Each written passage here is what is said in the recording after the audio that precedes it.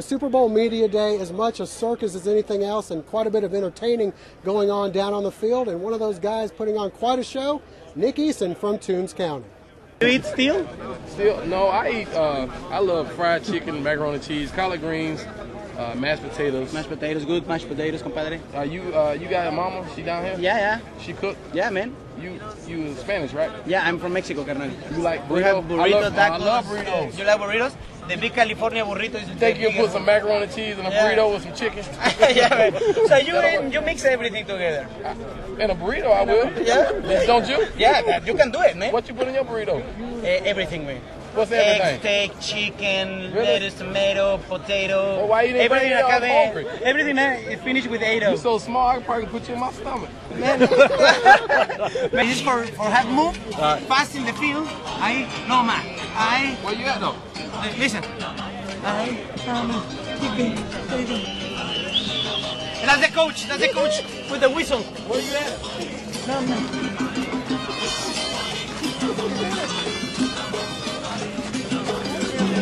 A little jump. Now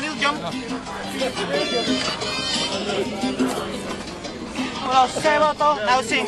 La coma y se botó. Ven your maracas, carnal. Se botó. La coma y se botó. A little hot. Forgive Nick Eason for not being totally focused Tuesday and letting loose with a little fun.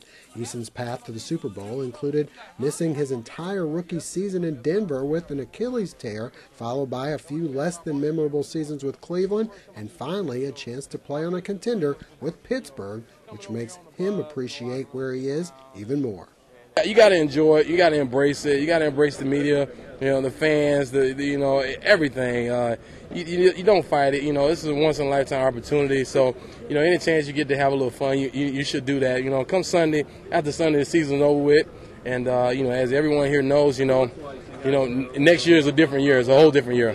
Whatever happens Sunday, there could be, 2 new teams in next year's Super Bowl. It happens every year. So you just have to, while you're here, enjoy it while you're here. Do you appreciate this even more, the things that you've gone through? You come in the league, you missed the first year with an injury. Does it make you appreciate it more? Oh, man, I really appreciate it, man. God has been really good to me. And, I was in Denver, as you already know, like I said earlier, and then I was in Cleveland for 3 years. And, that was not so good of an experience. And, I ended up in Pittsburgh, not really knowing, how I was going to fit on the team. But the guys embraced me here. And, I've contributed, a lot on the special team, coming in as a backup. And it's been a good experience for me. I have great coaches, great ownership, great teammates. And so it's been really awesome. You fit in pretty well with the team. You've only been here for a couple of years. You've already become pretty good friends with Troy Polamalu. Yeah. Talk a little bit about him off the field. I know on the field he's pretty wild and hitting people, but off the field you guys share a bond, a religious bond.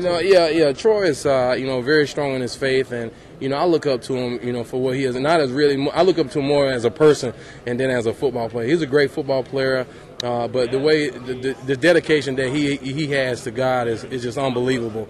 Day in and day out, he's the same, and I look up to him for that. He's very much of a role model for me and a good friend, but more of a role model, from a Christian standpoint. And he's an awesome guy. He's quiet, and but he is pretty much of a big prankster. He gets away with a lot of things. I can tell you a neat story. Last year, my first year in 2007, I was sitting on a plane, and he handed me a Twix, and so I took a bite of it. It was kind of crunchy, and so I opened it up, and I was like, maybe they got a new Twix out. And to come to find out, he ate the caramel off the Twix and gave it to me. And I ate it. So, that's kind of like, he does little stuff like that. Some guys that don't really know him know that he has a real good sense of humor. And he plays into that very well. But he's an awesome guy, awesome football player. And, I've been very fortunate to get to know him. And even though he's on sports' biggest stage, Nick says he'll never forget where he comes from.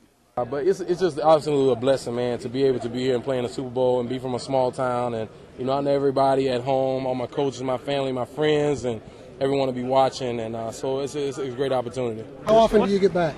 I try to get back quite a bit in the off season. Spend time with my family. I have 2 beautiful daughters, Zamani and Zipporah. And so I try to spend a little, some time with them and with my mother, my grandparents, and my family.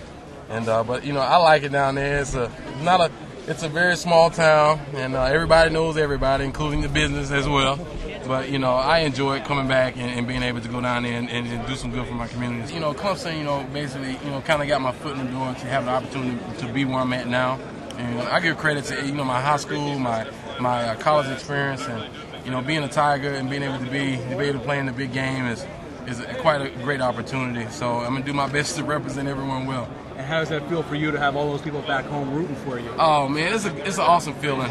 You know, obviously for my family, my friends, Clemson University, I'll be watching, and Toombs County High School Bulldogs will be watching. So it's awesome that, you know, I'm the guy, you know, this week, and it's just an awesome experience. I'm very fortunate, very blessed to be here.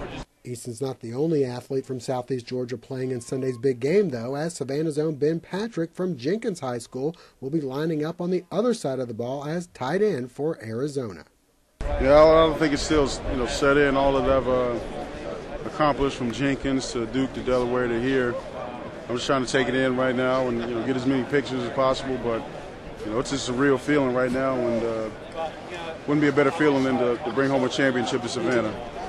Yeah, how often are you able to get home? Usually once or twice a year if I'm lucky. You know, after this is all over, I hope to get back home in about 3 or 4 weeks and just kind of hang out and try to catch up with some old friends. All right, the big question: who got your Super Bowl tickets, and how much of a hassle was it to give them away? Hey, just immediate family. You know, my mom, my brother, my sister-in-law, and my uncle, my aunt. That was it. I didn't want to deal with anything else, and you know, that was the least headache I would get. So that was enough for me. How's your health? I know you're listed as questionable. No, I'm fine. I'm fine. Absolutely, I'm fine. There's no way I wouldn't play this game Sunday, and I'm just going to give it my best shot. Have you been able to let it all sink in yet? No, absolutely not. This is the biggest stage in the world, and you know, even just the media itself. I mean, there's a ton of people, but you know, hopefully, you know, after this is all over with today, we can get back to work tomorrow and, you know, start gearing in for the game. What's your media day experience been like? Any crazy questions you got? Actually, yeah, I talked to a Spanish man that was dressed up as a woman. I knew I would see some things at the Super Bowl, but I wasn't really banking on that one. So that was a little weird. What's your thoughts on the game? No pressure at all. This is you know, we're gonna treat this like you know, any other game that we prepare for the season. You know, the outcome is going to be magnified, but we're going to prepare just like we prepared all year, and hopefully we'll be all right. In Tampa, the site for Super Bowl XLIII, Josh Aubrey reporting.